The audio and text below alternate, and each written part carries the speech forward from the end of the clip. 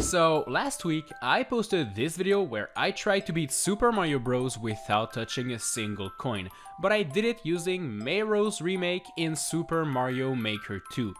I genuinely did not expect people to be upset by that. Heh, this is cheating. It would have been way more compelling to watch you attempt the original and work around the outdated physics. You should play the original. I'm not a hater, but it was pretty cheap you used Super Mario Maker 2. I don't agree with you using Super Mario Maker 2 remake of the game. Should've just went with the OG. You suck, Nico! You should play the actual original Mario game! Alright, you think I can't play the original, huh? Epic Gaming Nico mode activated. Let's do this. The rules are simple. We are going to be playing the actual Super Mario Bros. For the NES, and we are going to try to beat the entire game without touching a single coin. You see this lovely coin counter up there? Well, we're going to try to keep it at 0. And to avoid this video being over after only 3 minutes, we are not going to be using warp pipes. So we're going to have to go through all of the levels one after another. Now that everything has been set, let's just jump into it. World 1-1 is our first stop, and you bet that this one is not difficult at all. As long as you don't enter the warp pipe into the secret zone, you'll be all good. 1-2 is also pretty easy, taking place underground, and I did try to go above the entire level to skip all of the coins like I did in Super Mario Maker 2, but I just couldn't get enough speed to go up in that original game, so you know I had to take the normal path underneath those bricks, but it just doesn't contain any annoying coins anyways, so it's no biggie. 1-3 starts off with this segment, and in my Super Mario Maker 2 videos you guys kept complaining that this platform wasn't semi-solid in the original game and that my way of dodging those coins was cheating. There you go. This is how you do it in the original game. It's that easy. You guys happy now? We good? I couldn't get under those coins as Fire Mario, so I had to go back to Tiny Mario in order to fit there, but besides that, everything else was fine. 1-4 is next, and this one doesn't contain a single coin besides Lay Epic Troll Invisible Block over there, but just make sure you don't jump and you'll be okay. 2-1 is super easy and doesn't feature a single coin in your path, so no worries. 2-2 is our first underwater level, and although this one does contain coins, you can easily avoid them all by swimming above or under them. In some parts of the level, you will get kinda sucked down into coins by the water current there, but just mash the A button faster and you'll be all good. 2-3 features lots of complicated spots featuring coins and not a lot of places to dodge them. This section here is very annoying because you can't really go above the coins, so your only option is to go under them, and to do that, you'll have to make a very precise jump. It is very difficult and it took me a while, but it is possible to do it. Make sure you're walking for those final 2 jumps under those coins and you'll clear this level just fine. 2-4 is the next castle, and this one only contains 6 coins and they're all located over there. Just make a run for it and jump above them all and you'll reach Bowser and clear this castle in no time. 3-1 doesn't contain a single coin in your path, so you know this one is super easy. 3-2 features 2 areas that contain some coins, and the first one is super easy to dodge as you can just go under the coins, and it's pretty much that easy to clear the second bunch of coins too, because they're just located above that pipe over there, so just keep walking and that's it. 3-3 does contain its fair share of coins, and you'll have to do some very precise jumps here and there if you want to dodge them all. Thankfully, there are lots of platforms to help you jump above them, so you won't really have a hard time clearing it coinless. 3-4 is the next castle level, and it does contain a grand total of 3 coins that are located way up there for absolutely no reason. Just ignore them and you'll soon defeat Bowser and reach World 4. 4-1 does contain a couple of coins that you'll have to dodge, but if you keep running through the entire level, you'll easily reach the end and clear it. 4-2 is next and starts off with 3 coins over there, so just take the top path to avoid them all. There are a lot of coins near the end of the level over there, so you want to make sure the Koopa Troopas walk off the ledge before you go to make sure not to hit them or a block up above and collect one of those pesky coins. 4-3 is a very difficult level, starting off with you having to do a very precise jump above those coins. Actually, you have to make 3 jumps back to back because if you stop in between, you just won't have enough speed to jump above. There will still be a couple more coins to dodge before you get to the end, but these ones are actually way easier, so no worries. 4-4 is up, and this castle doesn't contain a single coin. You basically just have to go through the correct path if you want to reach Bowser and complete the stage. 5-1 is next, and you won't have anything to worry about in this level, as it doesn't contain a single coin, so you just have to beat the level like you normally would. 5-2 does contain a few coins, but they're not in your way or anything, so you can easily dodge them all.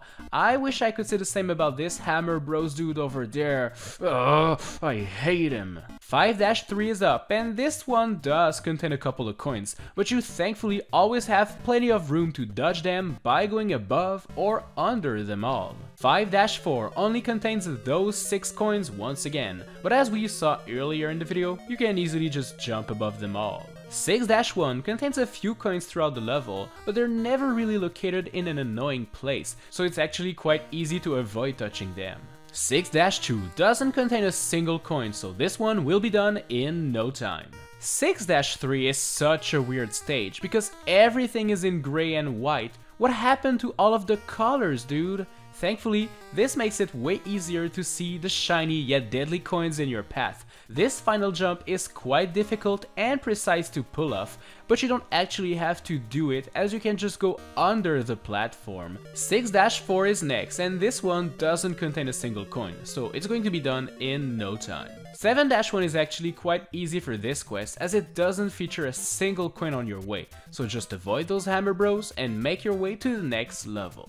7-2 is the second underwater level of the game, and basically, just like the first one, you have lots of space to swim and dodge all of the pesky coins. I do have to say that you'll have to wait for some cheeps to move out of the way while dodging the bloopers, but that's about it. 7-3 is next, and it's another level where you run on a bridge that is full of evil cheeps. Once again, there are a couple of annoying coins, and this difficult part from earlier is back again. It is a very precise jump you have to make, but it is actually possible, just like the first time we did it. 7-4 is one of my least favorite level. It is a maze type dungeon where you have to guess the correct path in order to proceed, or else the game just resets the level and you keep playing forever. The only good thing about those levels for this quest is that they do not contain a single coin, so yeah. 8-1 is a pretty difficult level, but just because of that one segment that involves a very precise pixel perfect jump. Basically, you have to jump above this giant pit, but as you can see, there are coins up above there, so jumping too high will make you collect those, and jumping too low will make you fall down in that pit. I have literally tried this part for hours, but I eventually managed to get a working strategy. Basically, if you move to the right, you can see that 3 Goombas are walking off the ledge over there. Make those 3 Goombas appear, then quickly go back to the left and wait for the perfect moment to then jump on top of the 3rd Goomba to avoid the coins up there and bounce on it to make your way across the pit. Wow, that was insanely difficult to do, and I don't even know if I could do it a second time, to be honest with you. It took me hundreds of tries to pull it off, but it is actually possible to do it, and it makes you feel like a true epic gamer. I just never want to do it ever again. 8-2 doesn't feature a single coin, so it's an easy one. And it's the same thing for 8-3, no coins in here. Welcome to the final level, 8-4, and this one does feature one problematic part. Basically, you have to go up that pipe in order to finish the level. But the Koopas over there do not make you jump high enough if you try to bounce on their head. Normally, you'd want to hit the invisible block to move up, but this bad block gives one evil coin. Remember in the Super Mario Maker Remake Challenge video how I told you that I didn't like this first Super Mario Bros. Game because you can't actually move back to the left once the screen advances? Well, would you believe that we are going to have to abuse this mechanic in order to go up that pipe? Basically, you have to move the screen very slowly so that you have a little bit of space in between the left part of the screen and the pipe there. Doing this will allow you to do a double jump and reach the top. Wow. And with that done, we can just reach the end and defeat the final Bowser. And there we go. We did it. Is it possible to beat Super Mario Bros. For the NES without touching a single coin?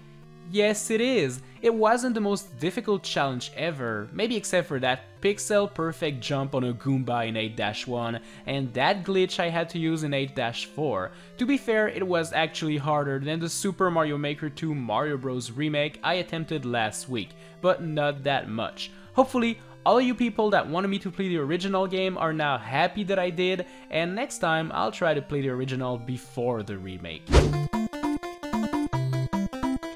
What is going on, everybody? It's me, Nico, and we are back again in one of those very original videos where we play a Mario game without collecting a single coin. Let's be real, these coins are lying around everywhere in all of the Mario games, and it's disgusting. No one knows for how long this coin has been sitting there, and you want to collect it and risk catching a disease? What the heck is wrong with you? I'm not taking the risk, which is why today we are going to be playing Super Mario Bros. 3 and we will attempt to beat the game without touching a single coin. The rules are simple. Super Mario 3 has this blue bar in the bottom of the game at all time, and in it we can see our total coin count. We want this lovely number to remain at 0 at all time. Now, Super Mario 3 has the warp whistle, which allows you to go to World 8 in a matter of minutes, but that would be boring. We won't be using any warp whistles unless really necessary. This means we are going to attempt to beat every level in every world in this game. And throughout the game you will visit toad houses and collect some items, which hopefully will be of great use in this quest. Now that everything has been explained, it's time to start the quest and see if it's possible to beat Super Mario Bros. 3 without touching a single coin. Let's go! World 1-1 is the tutorial level, so obviously we won't have any problem completing it as the only coins are located over there, but we can just go under them. World 1-2 is kind of the same thing, not a lot of coins in here. Usually you'll want to hit the P-switch over there and enter that pipe, but for this quest I wouldn't do this if I were you. World 1-3 does feature a couple of coins which require to jump above them or to go under them, but nothing that will be very challenging. World 1-4 is the first auto-scroller level, and this one does feature a couple of challenging spots, like this part with the L-shaped blocks where you must squeeze in between using the leaf power-up. Besides that, this level is not really difficult. World 1-Castle is up, and this castle doesn't contain a single coin, so this will be a breeze. World 1-5 starts off with a fun slide which... oh, seriously? This slide leads to coins. How was I supposed to know that? Come on. So just be very careful when sliding down at the beginning, but besides that, the rest of the level has nothing worth discussing. World 1-6 will teach us about a mechanic that I didn't know about in Mario 3. You see, when you hit the end card over there, if there's an enemy on screen, it turns into a coin that you automatically collect. Yay, deja vu. This means that when you see an enemy near the end card, you'll want to get rid of it at all cost. Thankfully, this first enemy here is a Koopa Troopa, so let's just kick it out of here and we're done. World 1-Airship is next, and thankfully, just like the fortress, it doesn't contain any coin. Defeat Larry Koopa and Grassland is a thing of the past. We can now move on to World 2, Desert Land.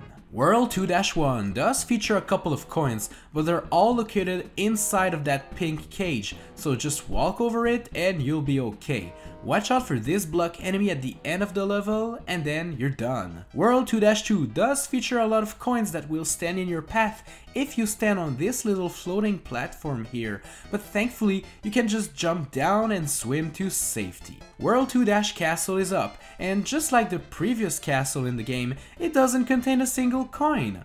World 2-3 is pretty easy at first, that is, until you reach out this end part. So you see, you're supposed to knock those Koopas and use their shell to break the blocks in order to enter the orange pipe over there. But as you can see, the Koopa shells hit some blocks containing coins, which makes you collect 9 shameful coins. There's no way of skipping this level, sadly. Is this the end of the quest already? Well, before calling it quit, I had an idea I wanted to try. If you have a leaf power-up, you can use your raccoon tail to break blocks. So I had this idea of getting rid of the Koopa and then breaking all of the blocks myself. But sadly, the space with the 2 Koopa is so tight that there's no way to hit a Koopa, grab its shell, and remove it. But I had one final idea I really needed to try out. So what if we enter this level with a fire flower, then defeat those 2 Koopas with well-placed fireballs, only to go back to the beginning of the level and grab the leaf power-up to then break the blocks using the Tanuki tail. Oh my gosh, it works! I can't believe this far-fetched strategy was the good one. World 2-3 is finally done, so we can move to World 2-Quicksand. This is the infamous level with our buddy the angry spooky sun. The level in itself doesn't feature a lot of coins, but I was kind of afraid of this sun as it follows us throughout the level and eventually gives out a coin when hitting the end card.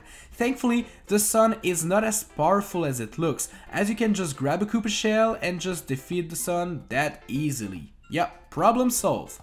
World 2-4 does feature this really tricky jump in between those 2 coins over there. I tried many times to do that jump, but I never managed to actually do it. I tried going up the secret path at the beginning, but it's full of coins up there, so I'm not sure this is a better spot for us. Eventually, I just realized that you can get enough speed to just fly above the tricky coins. Wow, why didn't I think of this earlier? World 2-5 is really easy. Just make sure you have a Koopa shell to defeat this chain chomp near the end card and you'll be good. World 2-Pyramid doesn't feature any difficult part, so it will be done in no time. World 2-Airship is up, and once again, it doesn't contain any single coin, so you can just defeat Morton and this world is done. Welcome to World 3, Waterland, a place where I'm sure we'll find tons of underwater levels. Would you look at that? World 3-1 is an underwater level, but no worries, it's super easy. World 3-2 features those annoying cheap sheeps that are very troublesome when trying to crouch under the coins over there. What a bunch of meanies. Just try dodging them while also dodging coins and you'll be done. World 3-3 is divided in 2 parts, and the first one is quite easy, but this second one does contain a fair amount of evil coins that you must dodge. This part is especially cruel as you can't really do anything about it without a Tanuki leaf. Grab one and watch for the tide of the water and then make a jump for it and you will make it eventually. Trust me, it takes a lot of tries and you gotta time it right to make that jump, but it is possible as you can see. World 3-Castle continues the tradition of castles not having any coins, so let's just move on. World 3-4 is next, and there's this pool of water here, where you're supposed to bounce on invisible blocks to be able to climb, but those blocks will give out a coin, so just use a leaf and fly above it. There you go. There's a random Lakitu that pops up near the end, so you'll have to fly to defeat it before hitting the end card to avoid any coins. But you have plenty of space to gather up the speed needed to fly, so it's not a problem. World 3-5 is pretty easy and doesn't contain that many coins, so there's not much to say about it. World 3-6 is easy up until the very last part, which features those spinning platforms that can bounce you right into those 3 coins. Wow! Thank you, spinning platforms of death. World 3-7 is pretty easy and features a new kind of enemy, the cutest fishy bubkins ever created. Ooh, they're so cute! World 3-Castle number 2 is up, and guess what? It doesn't feature a single coin.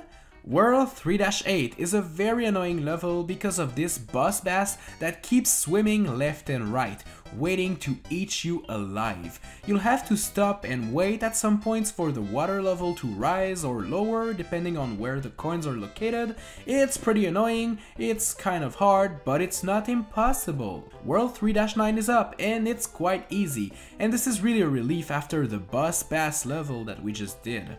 World 3-Airship doesn't contain a single coin, so you'll easily make it to the end to defeat Wendy Koopa, and World 3 is now done. Next up is World 4, Giant Land, and you'll see why it's called that real quick.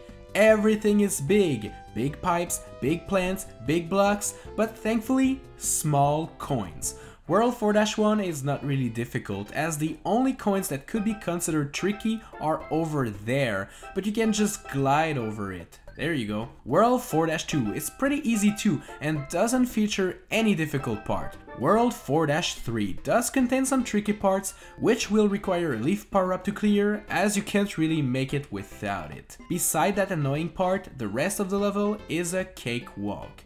World 4-Castle is next, and guess what? No coins. World 4-4 is set underwater, but it doesn't contain any dangerous coins.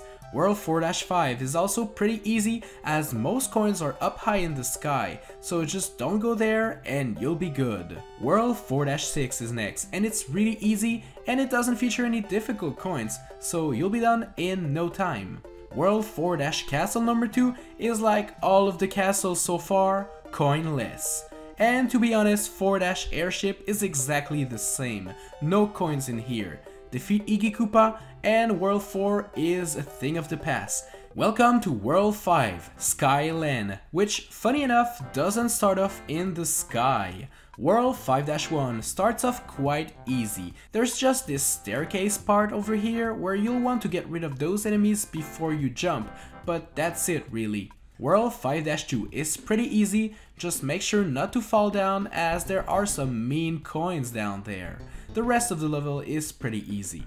World 5-3 does contain a couple of very spoopy jumps featuring evil coins, but you can thankfully just run under those coins and use a leaf glide for this one over there. This level will be done in no time. And now, welcome to the brand new quiz game. Will World 5-Castle contain any coins? Cast your vote right now. If you said no, good job. It doesn't have a single coin. Yeah. World 5-Tower is up, and the inside part of this tower have no coins at all, but once you arrive outside, there are a couple of coins. This will lead to a couple of tricky jumps, but just crouch jump and glide with the leaf and you'll reach the end of this level in no time. There you go, now we're in the sky. World 5-4 is pretty easy, but for some reason some evil developer decided to put a Lakitu near the end card, so make sure to kill it before touching the card. World 5-5 is next, and here's my tip, do not enter this pipe. Near the end of the level, you'll have to take damage to be Small Mario to make it under those very tricky coins, but the rest of the level is pretty straightforward and this level is done. World 5-6 is very tricky, because you'll have to jump on those para beetles while dodging the coins located up there, but the hardest part is definitely this one over there, which requires 2 pixel perfect jumps in between those coins. This is so difficult, because you need to bounce on those node blocks and land exactly in between the coins, twice! It took me forever, but I can assure you that this is possible. It's just insanely difficult and requires many hours of trying. You actually need to be Small Mario if you want to fit in between the coins. I couldn't do it with Raccoon Mario, and you know what? After suffering through this, you are now Small Mario, and what's on the other side of this pipe? A Lakitu. Again! Except this time, you can't just fly to defeat it. No, you gotta suffer, dude. You have to make one of the most precise jump ever to land on top of Lakitu, and then you gotta sprint to the end card before he respawns. Because yes, I did not mention this before, but if you kill a Lakitu, it comes back after 5 seconds. How evil can this game get? I eventually was very lucky and defeated Lakitu and won this level.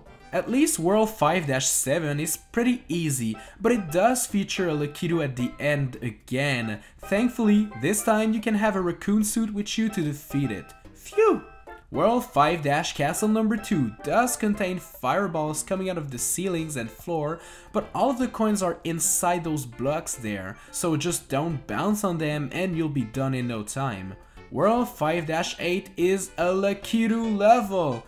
Yay, more Lakitus to kill near the end card. World 5-9 is an auto-scroller which doesn't contain any coins. But guess who's waiting for us near the end card? Yeah, a Lakitu. World 5-Airship is easy, and guess what? It doesn't feature a single Lakitu. Finally! I was starting to fear that Lakitu would be in every single level until the end of the game. Defeat Roy Koopa, and there you go. We can now visit the mandatory Ice Land. What would a Mario game be without a snow-themed world, am I right? Welcome to World 6-1, which isn't very tricky. Just have a raccoon suit and you'll beat it easily. World 6-2 has a couple of parts that look tricky, but they're not at all if you just take your time and do some really precise jump. It looks way harder than it actually is. World 6-3 only has one tricky part, and it's actually over here, where you have to jump on the right in order to make this platform spawn, but you can't just jump too high as those 3 coins are located right over there. But yeah, it's not that difficult, just you gotta pay attention, that's it. World 6-Castle is a castle, and can you believe it actually features coins? And really annoyingly placed coins, if I can say it. Like, what the heck are you supposed to do here? I tried crouch jumping, I tried jumping above the coins, but yeah, there's nothing I can do, sadly. But thankfully, I collected a lot of items in the Toad houses, so a quick P-Wing will save us from this bad level. World 6-4 contains those annoying spinning platforms again, and this part could have been tricky, but this fire jump actually helped me dodge all of those coins. Thank you, my dude! World 6-5 is kind of a maze where you must fly up above to the end of the level, but thankfully it doesn't contain any difficult coins. World 6-6 is quite easy too and will be done in no time. World 6-7 does feature a lot of coins, but they're all placed in a way where you must stand on those donut-shaped platforms for long enough to actually grab them. So just keep on jumping over and over again like a rabbit, and this level will be a thing of the past. World 6-Castle number 2 is all made out of ice, but it doesn't contain any coin, so yeah. World 6-8 is pretty easy and it's made out of grass. Come on, Nintendo, it's the Ice World, did you forget about it? What the heck? World 6-9 is set in an ice cave, but there's not a lot of coins in here, so let's just move on. World 6-10 has a lot of coins that are inside those ice blocks. Just don't use a fire flower and those blocks won't melt and you'll be good. World 6-Airship doesn't contain a single coin, so just defeat Lemmy Koopa and you'll end up in World 7 Pipe Land. World 7-1 asks you to climb up this tower using those pipes, but it's quite easy to avoid any coins. Make sure not to use the pipe to go up here, just go around on those bouncing node blocks or else you'll end up in a place full of those ugly coins. World 7-2 does contain a lot of pipes, but it doesn't contain a lot of coins. World 7-3 marks the return of our boy Lakitu, and once again, he's annoying and I hate him. Lakitu, you suck, get out of here. World 7-4 takes place underwater and the level does contain a couple of bad coins, but you can easily fit right under them and you'll be all good. So technically for World 7-5, you're supposed to jump to create a bridge out of those invisible blocks, but doing so gives you deadly coins, so this is a no-no. Grab a leaf and fly above the pit and you'll be done with this level. World 7-Castle looks like a big problem for this run. You see all those blocks? Well, you're supposed to hit the P switch to turn them into coins to be able to proceed to the next part. But obviously, we can't do that here. Thankfully, it looks like Nintendo wanted us to succeed as there's a pipe hidden up there which leads right to Boom Boom.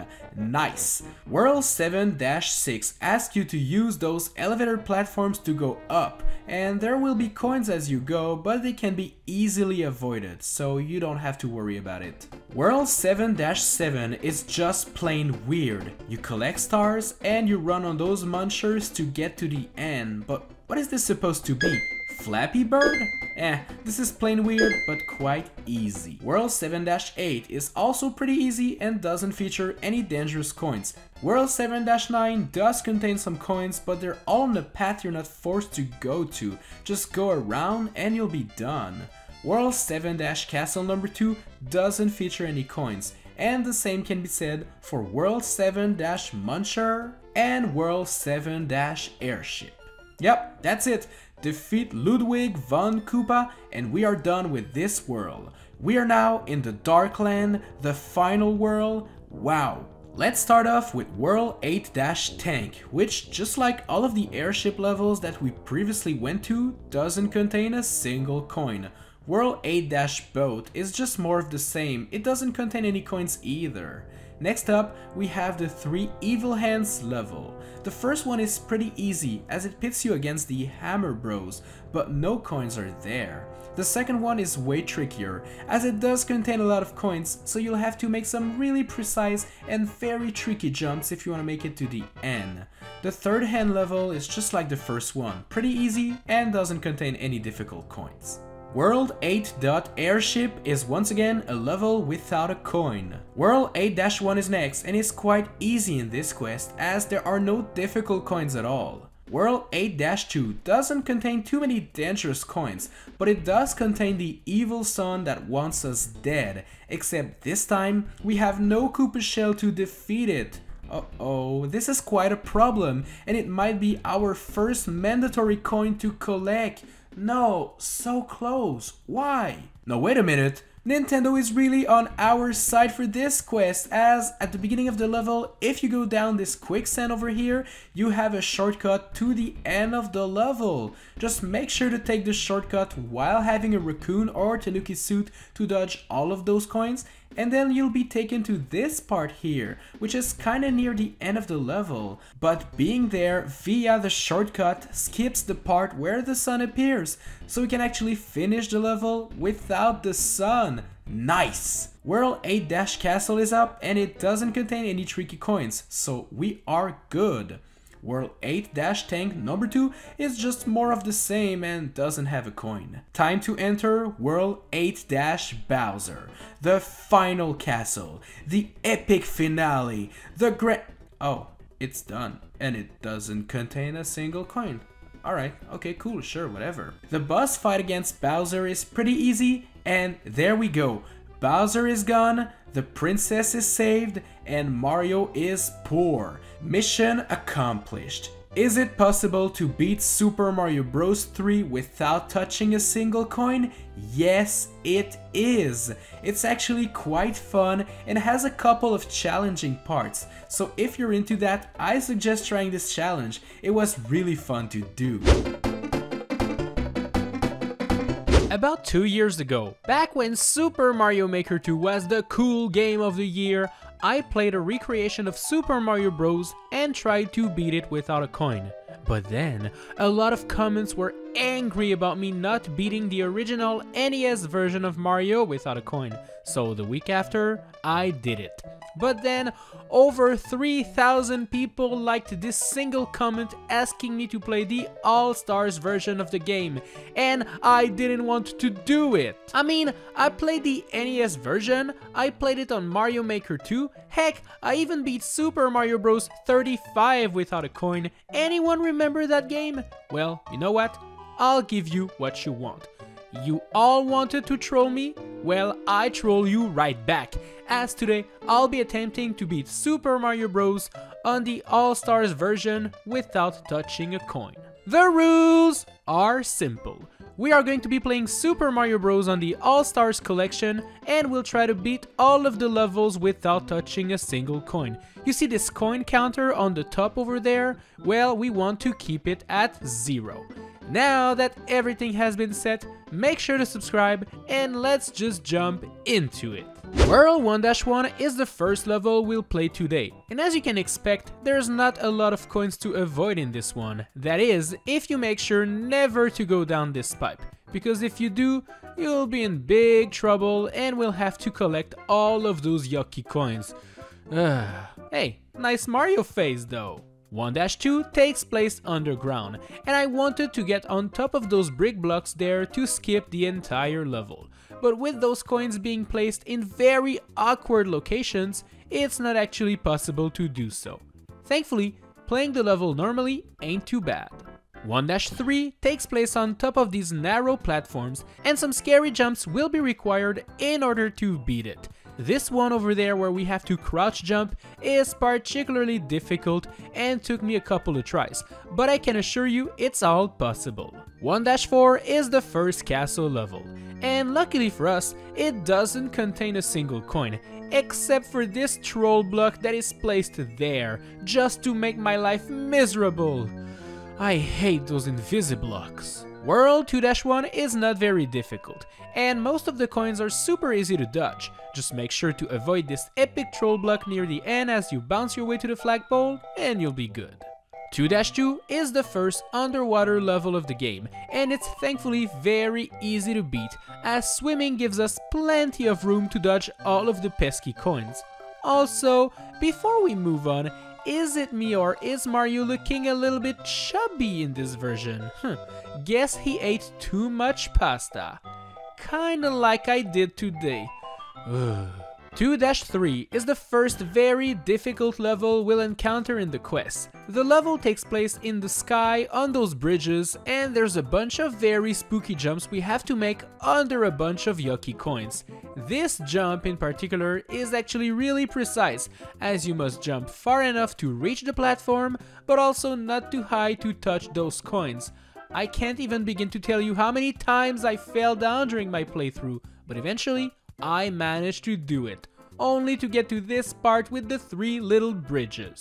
I'm gonna be honest, I couldn't do that one as Big Mario, so I took damage by hitting a fish, and it was way easier that way.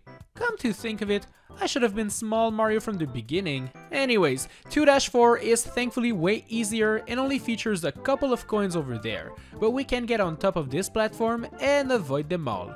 Bye bye Bowser! World 3-1 is very easy, and can I say how pretty I think this level looks in the All-Stars version, taking place at night and during winter time with snow all over the place? It's beautiful. 3-2 is also a very easy level, and there's not a lot of coins on your way to the end. 3-3 does feature a bunch of scary parts with annoying coins, so you'll have to be very careful and make some very precise jumps to avoid those yucky things. 3-4 features a total of 3 coins, and they are located over there.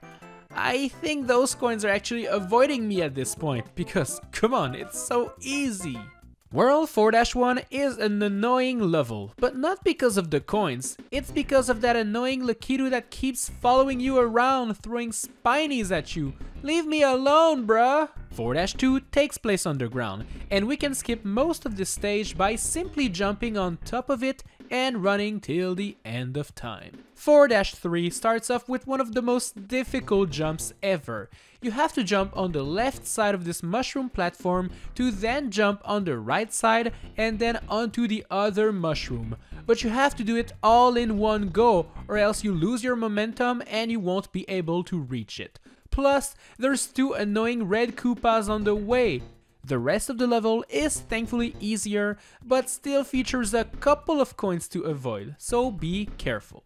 4-4 is thankfully super easy and doesn't contain a single coin, so we're all good. World 5-1 is not very difficult. There's a couple of annoying enemies, but not too many coins. Heck, I even managed to befriend a bullet bill and I followed him to the flagpole, so that was fun. Oh, he died. Okay, well, 5-2 contains a few annoying hammer bros, but not too many coins, so no worries. 5-3 features a few scary looking jumps, but to be honest, they're not that bad. 5-4 only contains those few coins near the end, and we can get on top of the platform before those, so no worries. World 6-1 is easy, but it does feature the annoying Lakitu once again. Get out of here, dude! Go back to Mario Kart or something! 6-2 is also very easy, as it doesn't contain a single coin. 6-3 does feature a couple of coins and some scary jumps, especially this final one with the falling platforms, but it is possible to beat it. 6-4 does not contain a single coin, besides this epic invisible block that gets me every time. Haha, so funny, Nintendo. Please stop now, okay? I'm not having fun. World 7-1 does not contain a single coin, so you bet this one is easy. 7-2 takes place underwater, and although this one does contain a few coins, they're all pretty easy to dodge nonetheless. 7-3 is very similar to a level we played earlier on the quest, and it does feature the same difficult jumps under the coins, but I managed to clear them quite easily this time. 7-4 does not contain a single coin, so reaching Bowser will be done quickly. World 8-1 had some negative vibes to it. I couldn't actually remember why, until I reached this part. Oh, now I remember. This is the impossible jump that requires you to bounce on a Goomba with the pixel perfect timing. Here's what you need to do here. So you have to jump to move the screen right, in order for the Goombas to start appearing. And once that is done, you have to wait for the first and second Goomba to fall to their doom, and then you have to jump under those coins and bounce on the final Goomba with the perfect timing. If you do it right, it works. It looks easy now that I've done it and showed you in slow motion, but let me tell you, this took forever to pull off. And the worst part is that there's another very difficult jump near the end, but this one was a bit easier, so yeah, we're good to go. 8-1, I hate you. 8-2 is thankfully super easy and doesn't feature a single coin on your way. Same thing for 8-3, so let's just dodge those hammer bros to reach the final level of the quest, World 8-4. This stage is annoying, as you have to enter the correct pipes in order to proceed through the level and eventually reach the end. The difficult part is over here, where you normally have to hit that invisible block to then enter this pipe. But if we do that, we get a yucky coin. The NES version had an exploit where we could move the screen right and manage to squeeze a jump by just kind of glitching this block. So let's actually try this strategy with the All-Stars version, and it works! Wow, now this is pretty cool. I was actually scared this would be the end of the quest, but no, we can defeat Bowser, and there we go. We saved the princess and she gave us a kiss, so that's pretty cool. So, is it possible to beat the All-Stars version of Super Mario Bros. Without touching a single coin? Well, yes it is! Surprisingly enough, the recreation is actually super faithful to the NES game, as all of my previous strategy that I needed to use in the NES, they just still work with the SNES version, even the screen scrolling trick in 8-4. So now, I've done it. I beat the game on NES, I beat the game on SNES, and I beat Mario 35. If I see one single comment asking me to play a different version of Super Mario Bros. Without a coin, I will lose it, okay? So don't do it. I'm watching you, gamers. I don't know why, but at this point, I think it's safe to assume that I'm really enjoying making Mario poor by avoiding all coins on purpose. I don't really know why, but I mean, it's a hobby for me now, okay? The first game I've ever owned and played is Super Mario World for the Super Nintendo, and I figured I haven't played this game in a while, so why not try to beat this game without collecting any coins? Rules are pretty simple. There's a coin counter on the top right there, and it must remain at 0. This means we cannot collect any coin whatsoever. Super Mario World features dragon coins, which are bigger coins with Yoshi's face on it. Collecting 5 of those in the same level gives you an extra 1-up life, but as you can see, they do increase the normal coin counter, so we're going to have to avoid those as well. Most of you know that Super Mario World features a star world, which can be accessed early in the game, and it can bring you right to Bowser, so I'd actually like to stay away from the Star Road if possible for this run, meaning I'd like to try to beat all of the Koopalings while having 0 coins. Is it going to be possible? I don't know, we'll find out together. Alright guys, let's begin this quest to save Princess Peach without being able to actually pay for her taxi ride back home. Here we go. Yoshi's Island is our first stop, and the first level is actually pretty easy. There are not a lot of coins in here, so yeah. To complete a level in Super Mario World, you must hit this giant gate at the end. For this run, you must make sure no enemies are present on screen when you hit that thing, because if there are enemies left, they turn into coins, and you know, we want to avoid this at all costs. This giant gate also has this thing that moves up and down, and you'll want to hit it every time, because if you decide only to pass in between the gate without touching the little thing, it will turn into a coin that you automatically collect. Knowing that, just defeat the charging chuck and hit the thing and you're good to go. Next up is the Yellow Switch Palace, and my only tip here is to never push that P switch, because if you do, well, I guess, no, let's not do that again. Yoshi's Island 2 is the first level to feature our dino friend Yoshi, and it's also the level where I learn about some interesting mechanics in Super Mario World. Usually, when you're riding Yoshi, you'll eat many things, as you know, it is Yoshi's specialty. But doing so in this game apparently turns the enemies into coins that you automatically collect. So here's another rule we're gonna have to add here. You must not eat anything as Yoshi, because it will turn into coins. That's not true for enemies that Yoshi doesn't swallow like Koopa Troopas, so these are good. But you know, for the other enemies, let's just avoid them altogether. Yoshi's Island 3 features a couple of tight jumps, but the fact that we completed the Yellow Switch Palace actually makes our life way easier by creating a bridge of blocks under us if we fall down. Yoshi's Island 4 has water everywhere, so this will be of great help to avoid some coins that would normally be kind of a pain in the butt to avoid. I gotta admit that this part here seemed spooky at first, but just use the P switch to create a bridge and you're gonna be good to go.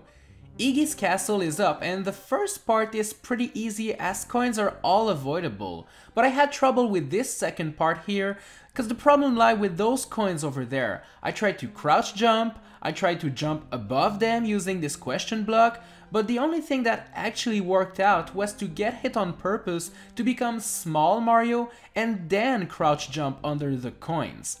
The fight against Iggy is easy, and on that note, Yoshi's Island is done. Donut Plains 1 gives us our first taste of the Feather Cape, and with it we can glide to safety, and this will prove to be useful to avoid coins and also to defeat enemies near the end gate. Donut Plains 2 is an auto-scroller, but most coins can be easily avoided, and it also features a secret exit, which allows us to skip half the level. The Green Switch Palace once again features a P-switch, but this one ain't really dangerous, so you can hit it without any problems. Donut Ghost House's only danger comes from this P-switch that makes a bunch of coins appear, but it's not required to hit that switch to finish the level, so let's just skip it for now. Donut Plains 3 is kind of tricky at some parts because of the rotating platforms, and I kind of lost Yoshi like an idiot, so bye bye fellow. Those rotating platforms near the end of the level are pretty scary, but thankfully we can jump above the coins and glide with the feather cape to safety. Donut Plains 4 is not that difficult, although those Galoombas kinda gave me a hard time because they kept hitting me, but besides that this level is easy. Morton's castle almost features no coins at all in the castle, so going up to fight him is a piece of cake. Just for funsies, I decided to go to the secret exit of Donut Plains 1 to see if the Star Road was achievable from here. I unlocked Donut Secret 1, which is an underwater level, but to unlock the next secret level, you're actually supposed to grab the key in that block and use it on the keyhole, but as you can see, this won't be possible without collecting coins, so there's no use trying it. Let's just get back on track to Vanilla Dome. Vanilla Dome 1 is not really difficult as the coins are not very well placed and are always on a path you can easily avoid. The only tricky coin is the dragon coin near the end, but it's only tricky because you are running so fast and you might not expect it. Jump above it or go under it and you're done. Vanilla Dome 2 is next, and it doesn't take a long time before reaching out this part. Uh-oh, I guess this is bad news for the run, right? Well, yeah, there's nothing you can do to avoid this arrow made out of coins, so I guess this level is impossible. But luckily, there's a secret path that can be unlocked in Vanilla Dome 1, so let's just try getting back there and hopefully we can use the secret exit to try to keep this quest going. So the secret exit is actually up there, but there's no way of being fast enough to fly up here as far as I know. The only solution has to be our good old Dino Buddy once again. So go back to this level with Yoshi, and I must admit some parts are pretty tricky with him because remember, you can't really eat enemies or else you get a coin, but eventually you'll make it to this part. Use Yoshi to get a boost to get the vine to come out, and then use him once again to climb up the vine and get to the secret exit. Yeah, this run might not be dead after all. Vanilla Secret 1 is up, and to be fair, all you have to do is climb up to the top like you would in a normal run, because there are not a lot of coins in here. Vanilla Secret 2 is up, and some of the jumps are actually pretty tricky, but luckily you can use those little bombs falling down in a parachute to bounce your way to safety. Defeat all of the Koopas near the end gate and you're done. Vanilla Secret 3 is easy at first because even though these dolphins could be potentially dangerous, you can swim safely under them up until that last part. There are tons of coins here to avoid, and swimming is out of the question this time because of this annoying enemy that wants you dead. At this point, you have no choice but to use the dolphins as moving platforms to jump above the coins. It might be tricky and take a couple of tries to get it, but it's totally possible and actually feels really satisfying to pull off. Vanilla Fortress is up, and this one's pretty easy. There's almost no coins in here. Even the mini-boss fight is easy and features no coins, so on that note we have completed Vanilla Dome, even though we had to use the secret path to do so. Butter Bridge 1 is next, and this one is quite difficult. First off, the level is an auto-scroller, which always is a pain to begin with. This is not the end of your suffering because of these platforms that go down when you stand on them. But when one goes down, the other one goes up, so some really tight and difficult jumps are required to beat the level. Thankfully, this level is pretty short, so eventually it will be all over. Up next is Butter Bridge 2, a super easy level that is very welcomed after the stressful one we just completed. Basically, those little flying Super Koopas will be your best of friends to jump above coins. Bounce on them and you'll easily finish the level. Ludwig Castle might be the easiest one so far, as it actually contains 0 coins. Nah, there's no coins at all in here. Like seriously, I checked out the footage and I literally saw no coins at all. This world is now over and we will now travel to the mysterious Forest of Illusion. Ooh, spooky. Alright, let me preface this by saying that Forest of Illusion is one of the most boring worlds you'll encounter in this run because there's almost no coins at all here. Like seriously, besides the P blocks that might contain one, you'll almost never run on any coins while playing the levels in this world. This also applies to Forest of Illusion 2, which takes place underwater. There's nothing here besides dragon coins and they're so easy to avoid it's not even worth talking about it. The Blue Switch Palace does contain coins, but crouch jump to avoid them and that's all. Forest of Illusion 3 also is a place of no coins. There's this single jump here that can be tricky, but I had a feather cape so we're good to go. Roy's Castle is next, and the difficult part is this one over here where you need to dodge dragon coins. Look, I know I messed up here, but I managed to do it anyways, even though I hit the spikes. So it counts, okay? Don't start hating on me for that. That was legit.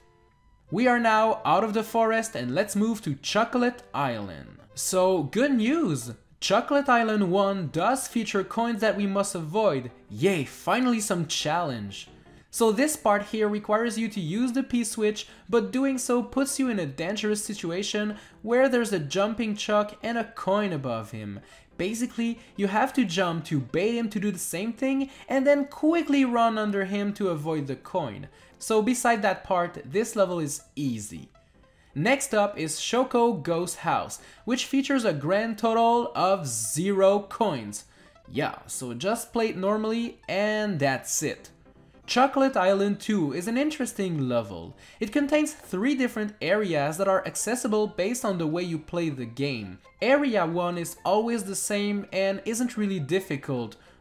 Well, okay, that doesn't count, okay? How could I tell there was an invisible block? That ain't fair. Once you enter the pipe here, you will be transported to different areas based on the number of coins you collected in the first one. But considering we're not collecting any coins here, we'll always end up in here. Area 3 is changing depending on how much time is left on the timer up there. Basically, for this run, we don't want to get to the secret exit, so we'll have to waste some time and enter the pipe in Area 2 when there's less than 249 seconds left. Doing that will allow us to reach the end gate and proceed to the next level. Chocolate Island 3 ain't that interesting. It does feature rotating platforms and a couple of annoying coins, but nothing that will stop us on this quest. Chocolate Fortress is up next, and there's no coins in here, so let's move on. Chocolate Island 4 scared me for a second here, as I thought this dragon coin would be the end of us, but luckily there are multiple paths here so we can easily dodge it. The other coins only require you to walk slowly with those sunglasses wearing moles and you'll be good. Chocolate Island 5 is full of blocks and has this P-switch here. I'll let you figure out what happens if you press it. Yeah, not a good idea. You still need the P-switch for this part here, so just bring it with you until this part and then use it. Make sure to be as fast as you can because those blocks turn back into dangerous coins when the timer expires. Wendy Castle is up and avoiding coins won't be really difficult here as there are almost none of them. I had a funny glitch that occurred here where instead of being squished by the block, I just got teleported in the hole, but yeah, whatever. Wendy is defeated and we can move on to World Bowser. Well, almost. You see, before entering Bowser's world, we have to complete the sunken ghost ship. There's not a lot of coins in here, mostly boos that keep appearing at different spots, making it a little bit difficult. This next part is scary because you fall at a high speed and can't really see the dragon coins below you, but if you're careful you can avoid them anyways. The thing you can't avoid though are those coins here. Yup, there's no way of going down without collecting coins in here. I thought there might be a P-switch that could turn them into breakable bricks, but alas, there is none. You heard that right. This level cannot be completed. This is kind of annoying to be stopped so close to Bowser's castle. It really broke my heart. At least we still got to defeat almost all of the Koopalings without collecting coins. Although this could have been a satisfying ending to this quest, I didn't want to give up just yet. Remember how I told you I was going to try to avoid the Star World unless it was really needed? Well, I guess now is the time where we'll need to test this strategy out. There are multiple ways of entering the Star World, so let's try to get there. The Forest Ghost House could potentially lead us to a fortress and the Star Road eventually, but this one cannot be completed without collecting coins in here, so this entrance is not gonna work. As I tried earlier in the run, the first entrance in Donut's Secret one is a no-go because of the coins blocking out the access to the key, but Vanilla Secret one might be our solution. In fact, this secret exit is pretty easy to get to without collecting a single coin. We now have access to Star World. Let's make good use of this, okay? Star World 2 is our first stop in here, and the only difficulty comes from not eating fishes with Yoshi. Besides that, we can reach out the secret key and move on to the next one, Star World 3. This one is super easy to be fair. Just throw a block on Lakitu, steal his cloud, go up, grab the key, and you're done. Star World 4 is easy if you have a cape or a Yoshi because you can simply fly to the secret block and hit it with the cape, and on that note we now have access to this star over here. Where does it lead us? Well, straight to Bowser's Castle. Nice! Bowser's Castle in Super Mario World is made up of different rooms that all lead up to the final battle. I picked a random door and went to this part with the fences you can climb on. It contained no coins, so we're all good. Then I ended up in this underwater section, and once again there were no coins to be found in here. The last part to get to Bowser only features a couple of enemies to dodge and to defeat, and that's it, it's time for the final battle. Defeat Bowser like you would in a normal fight, and there you go. We have defeated Bowser, we have rescued Princess Peach, and all of this without collecting a single coin. We did it! Yes, it is possible to complete Super Mario World without collecting a coin. This quest is over and it's complete. I'm so happy that this was possible. And to be honest, out of all the challenges I've done so far, this one proved to be the easiest, as I realized there's not that many annoying coins in Super Mario World, really. You know me. I don't really like to touch those yellow yucky things called coins when I play my Mario games. I'm sure that the fact that my name is Nico, and if you rearrange the letters you can get coin, is just a simple coincidence. But the fact of the matter is that we already attempted to beat Super Mario World without touching a single coins a while ago. Truth is, there's more to this game than simply defeating my boy Bowser. Super Mario World actually has secret worlds we can play. First off, there's the Star Road over there, and after that, if you jump in this star portal thingy, you get to the special world. Whoa, this world really is groovy. It's tubular, it's awesome, it's cool! Kinda like today's video sponsor, Kart Rider Rush Plus. This amazing kart racing game is really good and features many tracks, characters, and karts to choose from. The game is entering its third season and bringing in a brand new partnership with Hyundai, meaning you'll be able to drive the sporty Sonata N-Line car in addition to play the new tracks and new game modes. Check it out at the link below. The rules are simple. We are going to be playing all 5 levels in the Star Road and all 8 levels from the special world without touching a single coin if possible. You see this lovely coin counter on the top of the screen? Well, we want to keep it at 0. All power-ups are allowed, and since you usually play the Star Road and Special World after you've completed most of the game, there's no problem with going back to previous levels to get more power-ups if needed. Now that everything has been set, make sure you subscribe to the channel if you haven't already, and let's just jump into it. This quest will start off with Star Road 1, which is a very easy level that doesn't really contain a single coin. Basically, just grab that lovely mushroom, get onto the right side over there, and start spin jumping to grab the key and beat the stage. It literally takes 15 seconds top. Star Road 2 is an underwater stage that doesn't contain a single coin, so it should be fairly easy to get to the end, right? Wait a minute, what is that? Why do I have 2 coins? I didn't touch any. Well, turns out that eating enemies with the baby Yoshi turns them into coins that you automatically collect. Whoa, that's not cool. I decided to then ignore the baby Yoshi and just swim peacefully and was still awarded a dirty coin. Why is that?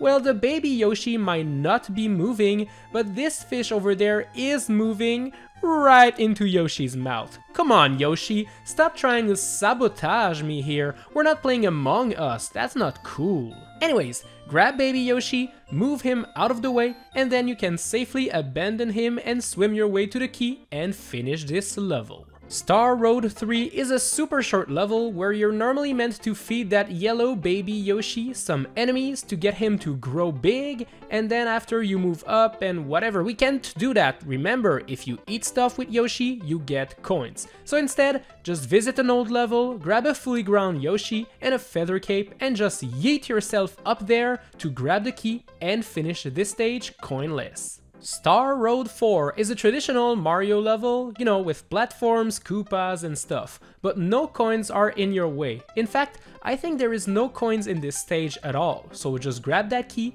and beat it. History repeats itself in Star Road 5, a level full of falling platforms and enemies, but no coins. Well, I mean, as long as you don't hit that block over there, because now you're about to get lots of coins. Fly up there, grab the key, and with that, the Star Road is done. So, is it possible to beat the Star Road in Super Mario World without touching a single coin? Yes, it's dumb, super easy, and there's no challenge at all. Now that we have reached the special world, I'm sure the challenging stuff will actually begin. Let's go! Special World 1, or Gnarly as the game calls it, wants you to make your way up this vertical section, and while these first parts are not that dangerous, you'll soon get to this part with the bouncing note blocks, the Yoshi cookies, and the deadly coins on the way. Oh, I forgot to mention in the rules that collecting Yoshi cookies increases the total coin counter, so we'll have to dodge them as well. After making your way up this hill, get ready to slowly glide down, and my tip here is to hug that left wall over there. As long as you stay on the left side all the time, you'll avoid every single coins, Yoshi coins, and basically anything on the way. Once you're on the other side of that pipe, get ready to run and fly your way to the end gate over there, and there we go. We did it! Wait, what? I got a coin? Huh? Well, here is something I totally forgot about Super Mario World.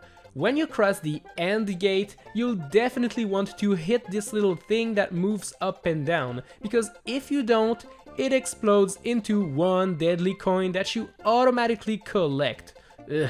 To solve this problem, just land before the end gate, wait for this little thing to move down and touch it, and there we go. Special World 2, or Tubular, is next, and this is a very hard P-Balloon level. Playing this level actually made me miss the P-Balloon from Super Mario Maker 2, because the original Super Mario World doesn't give you a lot of control with the P-Balloon, and pretty much anything that touches you will kill you in this stage. Make sure not to hit this P switch over there, as it makes a million coins appear out of nowhere, and you know, that's not really cool. You'll have to memorize which blocks contain a P-Balloon if you aim to get to the end, as time is very valuable in this stage, and falling down means instant death. I actually ran out of P-Balloon at the end and had to use my cape feather to glide to the end gate, and let me tell you, that wasn't easy. I died over and over again while attempting the stage, but trust me, it is possible. Special World 3 is next, and this level does contain lots of on-off switches, rails, and many saws on the way. Some of those paths also contain evil coins, and it's not always possible to dodge them all while not getting hit by the saws, so you'll have to do some crazy stunts if you want to avoid everything. The second part doesn't have that many coins on the way, yay! But where it lacks in coins, it makes in fuzzies. Ugh, look at all those evil fuzzies. These guys are actually pretty scary. Special World 4 may be called awesome, but let me tell you that it's far from an awesome level if you try to dodge all of the coins. There are lots of coins to avoid in this level, and there's also lots of tiny troll Koopas kicking out their shells right in your face. Ouch, that probably hurts a lot. Since you cannot jump to dodge them, you'll have to run super fast to the right over there to hide before the shell hits you. The third Koopa is actually an auto-aiming shell dude, so watch out for that. But thankfully, this slope here will help you out. Just slide and break the shell and you'll be good. The second part of this level is not making things any easier or more awesome. There's lots of flying Cheep Cheeps that are out for blood, and with the coins on the way, your movement options are really limited. To be honest, you'll actually have to jump on the Cheep Cheep as they make their way on the screen to bounce above most of the coins. This is ridiculously precise and really difficult, but alas, it is possible to do it. Just get ready to die. A lot. If Special World 5 looks familiar to you, it's because it's actually the level that's being played in the title screen demo of this game. This level is full of Pokies and they can really hurt you bad, so I suggest grabbing Yoshi if you want to make it far into that stage. Just know that anything that Yoshi eats turns into a deadly coin, so get ready to avoid eating anything. And yes, this includes the apples in the bushes. Bounce your way from one Poké to the next up until you reach the end gate. Oh, and once you're there, hold your horses, as these two charging chucks are way too close to the end gate, so if you cross it, they will get turned into deadly coins that you'll automatically collect. Defeat them using Yoshi, and only when they're truly gone, you can cross the gate and beat the stage. Special Stage 6 is not a very difficult level. There's the water that keeps pushing you back left, and there are tons of Cheep Cheeps on the way, but if we're talking about coins, well, they're usually out of your way and you never have to touch them. You'll soon reach the green pipe at the end and beat this level. Special World 7 has a very difficult start, because there's this one big ugly Yoshi coin that's in your way, and you cannot simply walk under it because of these fire dudes and the wiggler next to them. Trying to jump above the coin is also a really bad idea, because Mario can't jump high enough. If only my boy Luigi was here. The way I managed to do it was to bounce on the wiggler above the Yoshi, and it worked! It is super precise and kinda hard to pull off though, so you'll have to be a little bit lucky. After you're done with that part though, the rest of the level is quite easy and you'll beat it in no time. Welcome to the final stop of the day, Special World 8, and the beginning is not very difficult, although it does start off with you having to quickly move out of the way before you get killed by this dude up there. That's the type of things people put in troll levels in Super Mario Maker, so I wasn't expecting Nintendo to be the ones doing that. Not cool, not cool. This part here is kinda difficult, because you have to use the flying Koopas to bounce above the coins if you want to make it to the end alive. It's kinda precise, but it is possible. You'll soon reach those ugly coins that spell, "You are a super player." Well, thank you for those kind words, game, but still, spelling this with coins is kinda cringe, bruh. So, is it possible to beat the special world in Super Mario World without touching a single coin? Well, yes it is! It wasn't the most difficult challenge ever, but it did contain a couple of difficult parts where we needed to use enemies to move away from the coins. I do have to admit that this wasn't the hardest challenge, but I'm actually glad I did it. This is the e-reader, one of Nintendo's peripherals, and the idea with the e-reader was to plug it into your Game Boy Advance and to swipe some cards that would unlock some special games and stuff. Super Mario Advance 4, Super Mario Bros. 3 had this functionality, and it allowed players to try 38 exclusive new levels. And you guessed it, today we'll be playing those e-reader levels without touching a single coin. The rules are simple. We are going to be playing all 38 levels from World E, and we'll attempt to beat them without touching a single coin. You see the coin counter up there? Well, we want to keep it at 0. Alright, now that everything has been set, make sure to subscribe and let's just jump into it. We'll begin this quest with the Star cards. And Star-1 is a remake of World 1-1 from Super Mario Bros. And I played this level quite a lot in the past, so obviously by now you all know that as long as you don't enter this pipe to reach the secret bonus room full of coins, then you'll be all good. Star-2 is a remake of 1-2. and it kind of feels weird to play this in the Super Mario Bros. 3 engine. I did try to get on top of the level, to get on top of the blocks and skip it all, but those coins didn't allow me to do so. I played it normally and it was pretty easy. You know what? I'm starting to wonder if all of the e-reader levels are just remakes of Super Mario Bros. 1, as Star Dash 3 is yet again a remake of the first game. It's a remake of 1-3 to be exact. Just be careful of the few coins on the way and a couple scary jumps you have to do, and you'll be good. Guess what? Star Dash 4 is actually 1-4 from the original Mario. And as you can probably remember if you watch my previous videos, there are no coins on the way besides these Les Epic Troll hidden blocks. Avoid them, defeat Bowser, and you'll get a frog suit. Yay, huh? Star Dash 5 is the final remake level, and this one's a remake of 2-2, so it is an underwater stage. Swimming to dodge coins is quite easy. It's the bloopers that are actually difficult to dodge and ruining my life.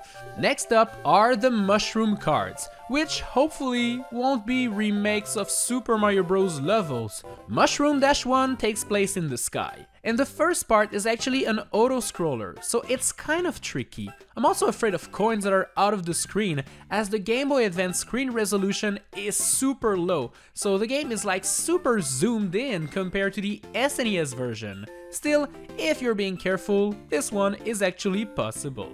In Mushroom 2, this first part wants you to slide and jump, but there are so many coins on the way! Thankfully, there is a leaf inside of that block, so just get rid of all of the enemies, start running, start flying, and you'll reach the end easily.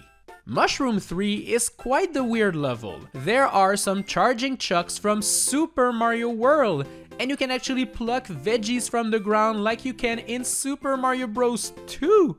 Man, these e-reader levels are kind of creative, eh? Coin-wise, this level doesn't feature too many and is quite easy to beat. Mushroom 4 was a wild ride. It's full of doors all over the place, and I wasn't sure what to do with it, as I was just getting lost in this ghost house. That was until I just flew up in the sky and entered this hidden door to fight the Boo from Super Mario World. Yup, it's the exact same fight where you have to grab some blocks and throw them at the Boo. Huh, that's neat. Mushroom 5 is an airship level where you actually enter the ship and keep playing the stage. There were lots of annoying coins to dodge, but the real annoyance came from the bombs scattered all over the place. Mushroom Dash 6 features a lot of those note blocks, so get ready to bounce all the time, but there are no coins thankfully. This one actually plays like a bad Super Mario Maker level, to be fair. Mushroom 7 was odd, as the only challenge came from running fast on those blocks before they turn back into yucky coins and you fall down in the lava. Besides that, it's actually quite easy. Mushroom 8 is all about plants attacking you out of pipes. Sure, there's a couple of coins to avoid here and there, but it's not too difficult, so you'll be okay. Mushroom 9 features a lot of fire, lava, and enemies in this castle, but not a lot of coins. Just be careful and you'll soon reach the boss, who's actually Boom Boom the Mad Lad. ×2. Huh, who knew Boom Boom had a twin? Now this is epic. Mushroom 10 asks you to hop on some parabeetles, but as you can see, the screen scrolls really fast, and all of those beetles are actually located under those coins, so you kinda have to collect a bunch in order to beat the stage. So this one is not possible. Mushroom 11 is yet another level with musical notes all over the place. Just why? Mushroom 12 is full of enemies, cannonballs, and other things attacking you. There's not a lot of coins though, so we're all good. Mushroom 13 features two very tricky jumps. This first one where you have to go above the coins, and then this one where you need to be Small Mario in order to fit under the coins. Very scary level, but possible to beat. Mushroom 14 is a very short level. You have to do insane jumps under coins at the beginning, and it's very scary looking, but after that, well, just run to the right and the end of the stage will be waiting for you, so that's nice. Man, these e-reader levels keep getting weirder and weirder, as Mushroom 15 features a feather cape from Super Mario World! Yes, the Super Mario World power-up in the Super Mario Bros. 3 engine! What? And you need to do a very precise run and jump to fly up there and beat the stage. This took me many attempts to dodge all of those coins on the way, but eventually I managed a way to do it. But still, I have a feather cape in Mario 3! Like, that blows my mind! Mushroom 16 is a castle level that starts off with you falling from a pipe onto a P-switch that turns coins into blocks and makes a bunch of silverish coins appear. In order to beat this part, well, you need to do a very precise jump to get to a platform as the silver coins disappear, but at the same time, those blocks turn into yellow coins, so the timing is very precise and oh so difficult, but it is possible. Sadly, once this part is done, well, your problems are not over, as you'll soon reach this part where you need to use a Goomba shoe to jump on thwomps. And sadly, there are way too many coins to get through this, so this one is not possible. Mushroom 17 is a weird level featuring the penguins from Yoshi's Island and a couple more enemies from Super Mario World. Seriously, what is up with this game? Was this the original Super Mario Maker game, mixing up enemies from all over the place and no one knew about it? The weirdest thing in this level is that custom scrolling screen at the end. It keeps scrolling left and right, and you just have to crouch to avoid the coins, but eventually the screen will move back right and will allow you to proceed and go in the pipe. This level just doesn't make any sense, but whatever. In Mushroom 18, all of the coins are actually frozen solid, so just don't grab that fire flower over there and you'll be all good. Mushroom 19 is an easy level. It does feature a couple of coins, but we can actually avoid those without any problem. Mushroom 20 features one very difficult part where you need to jump in between some coins. As you can see, it's quite the precise jump. But yeah, once you clear this part, well, the rest is actually easy. Mushroom 21 is one of those levels where you have to keep running like a mad lad to the right. Sadly, I tried many ways to get through this first jump, but we actually need to touch some coins, as there's no way to go above or under them, so yeah, this level is not possible. Mushroom 22 is full of ropes to climb on, which is actually a mechanic from Super Mario Bros. 2. There's a bunch of coins to avoid on the way, but by being careful and actually planning ahead, you can do it. Mushroom 23 doesn't have that many coins, and the very few you can see can easily be avoided. On the other hand, Mushroom 24 is insanely difficult. Basically, you need to grab a feather cape and find a way to get enough speed to jump on top of those blocks over there. Then, you need to fly in between two rows of evil coins in the sky. Near the end, you have to let go, or else you'll stumble on some big arrows made out of coins.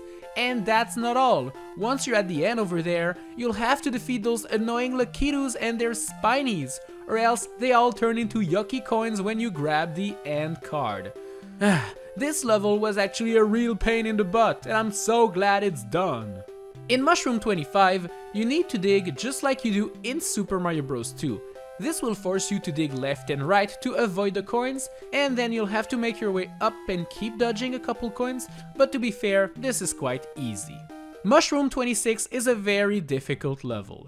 There are lots of fire bars underwater and annoying coins all over the place. Some parts were insanely tricky, forcing you to swim in between coins and those spinning bars that can send you flying all over the place at high speed. Eventually, after many tries, I did clear it though. Mushroom 27 is a castle level, and this one is actually difficult because of lava, statues, and other hazards. But for this quest, well, it doesn't feature a lot of coins, so at least this is not an issue. Mushroom 28 will force you to remain small Mario if you intend to get under those coins over there. But actually, once this part is done, well, the rest of the level is quite easy. Mushroom 29 doesn't feature a single coin, so this one is a total joke. The same thing can be said about Mushroom 30. This level has no coins either. Let's just defeat Bowser, and with that done, all of the mushroom levels are actually complete, and all that is left for us to do are the PR levels. PR-1 is yet another airship level, and this one has very few coins, so no worries, you'll be okay. PR2 gives you a very strict time limit to beat it, and to do so, we need to keep running super fast, and we actually have to get coins along the way, so for this quest, this level is not possible. PR-3 is actually a very easy level that doesn't feature tons of coins, so we can easily clear this one. So, is it possible to beat the e-reader levels in Super Mario Bros. 3 without touching a single coin? Well, sadly, no.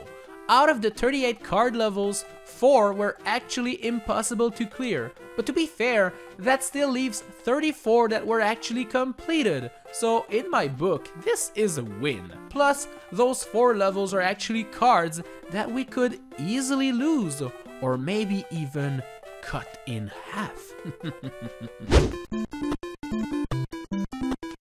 I have played a lot of Mario games without touching a single coin in my life, and yet I still haven't played the very first Mario game, the one that started it all, Super Mario Bros. See, the thing is, this old game might be a classic and, you know, the one that started it all, but it's one of my least favorite Mario games to go back to. The controls are not the most precise, you can't really go back to the left once you advance in a stage, and the graphics are kind of ugly. If only someone had the brilliant idea to remake this entire game using Super Mario Maker 2, then maybe I'd play it. You know what? I might actually know the perfect person for that job. Hey Mero, it's it's Nico. Can you remake Super Mario Bros. 1 in Super Mario Maker 2? Cause I'm kind of lazy and I don't want to do it myself. Can you do it, please, please? Okay. Wow, that was surprisingly simple. Epic! The rules are simple. We are going to be playing every level that Mero remade one after another, starting with 1-1 until we get to 8-4 to see if we can actually beat them all without touching one of those pesky coins. You see this lovely coin counter? Yes, well, it shall remain at 0 at all times. If I end up collecting a coin, I have to exit the level and start over. No cheating. Now that everything has been set, let's just jump into it. 1-1 is probably the most remade level in Super Mario Maker's history, but who would have thought of placing a giant Goomba to make sure that the Goombas spawn close to one another? No one else than my boy Mero. So basically, if you never enter this pipe, you'll be okay, as there are no coins up above, so you know, this very first level is quite easy. 1-2 has a couple of coins during the level, but you know the trick, break those blocks and go above the entire stage. You can't touch those coins if you're above the level. 1-3 is up, and this one is a little bit tricky because it does feature a couple of coins on your way. Thankfully, these platforms are semi-solid platforms, so you can jump from under them very easily. There are more coins on the platforms near the end, but just time your jumps and you'll be done in no time. Welcome to 1-4, the first castle in this quest, and that first castle doesn't contain a single coin, so let's move on. 2-1 is up, and I love the fact that Mero used different course themes for the different worlds. It makes it so much more interesting. Basically, don't go down that pipe in the secret area once again, and you'll be done in no time. 2-2 takes place underwater, and this level does contain its fair share of coins, but they're never in our way. There's plenty of space in the sea to dodge them all and make our way to the next level. This next level is 2-3, a level featuring a couple of spooky spots where you need to jump in between coins and cheeps, especially this last part before the flagpole. Whew, that jump was stressful. 2-4 is next, and this castle does contain a couple of coins, but you can thankfully just jump above them all to make your way to Bowser and complete the second world. 3-1 is super easy because it doesn't even contain a single coin. Just make sure not to hit the question blocks or, you know, this lonely brick block which contains a lot of coins, and you'll be all good. 3-2 features only 2 segments with coins, and as you can see, they're really easy to dodge as the coins are not even in your path at all. 3-3 on the other hand does feature a lot of coins in your path, so you'll have to be extra careful in your jumps. Thankfully, if you time them and take time and plan your route, you'll be all good. 3-4 does feature some coins here and there, but you'd have to jump out of your way to collect them, so yeah, there's no need to worry here. 4-1 is the perfect level for a good old speedrun. It does contain some coins, sure, but they're always super high in the sky, so you'll clear this one in a couple seconds top. 4-2 takes place underground, and those first 3 coins will force you to take the top path. Then, if you decide to take the secret exit, you'll find out that it's full of dirty giant coins. Come on, Mero, why would you do that to me, your buddy? Anyways, to get to the real exit, you'll have to wait for those Koopa Troopa to walk off the edge so you can make your way underneath those bricks containing coins up above. Cause if you decide to bounce on the Koopas, you will definitely hit the blocks and collect the coins, and that ain't cool. 4-3 starts off with a very tricky part featuring lots of coins. You'll need to do an off-screen jump to land to the right of these coins, which is actually easier said than done. Don't let your guard down once this jump is cleared, as there's going to be even more coins to dodge. 4-4 doesn't contain a single coin, so just find the correct path in the maze to make your way to the end. 5-1 is a very easy level and doesn't contain any coins for you to dodge, so it's an easy win. 5-2 does feature some coins, but none that are really tricky or anything, so just go above or under them to clear the stage. 5-3 does have a couple of coins once again, but we can just go around them or even use the banzai bills to help us in this quest. Also, is it just me or do the Mario 1 banzai bills look very angry? Anyways, 5-4 is a clone of 2-4, except with fire bars. So once again, those 6 coins will be featured, but you can just jump above them again and you'll be all good. 6-1 features some coins here and there throughout the level, but they're never annoying to dodge or anything. Just be careful and watch out for the annoying Lakitu who throws spinies and you'll clear this one. 6-2 has a grand total of 0 coins, so just play the level like you normally would. 6-3 has tons of coins for you to dodge, which is pretty fun. I'd say the most stressful jump is this one at the end, where you must jump from under the coins, but that's not even required. That was just me wanting to grab the top of the flagpole. 6-4 is up, and this one doesn't contain a single... What? A Kaizo block with a coin there? Come on game, are you serious? 7-1 doesn't feature any coins, but it does feature Hammer Bros, and from the look of it, I'm not the only one that died to them. 7-2 is another underwater stage, and once again, it does feature a couple of coins here and there, but they're usually super easy to dodge, as we can freely swim anywhere around them, so no need to worry. 7-3 features some cheap cheeps and some coins on top of the bridges, but you can thankfully dodge them all. If you fall down in the water, don't despair, as you can just jump on a cheap cheep to get back up. So yeah, this one's easy. 7-4 is a really lame level, and it's not even Mero's fault. The level in itself is really boring. Even Mero agrees that we should boo this garbage level. But you know what, Mero? I won't. I want you to get all of the maker points.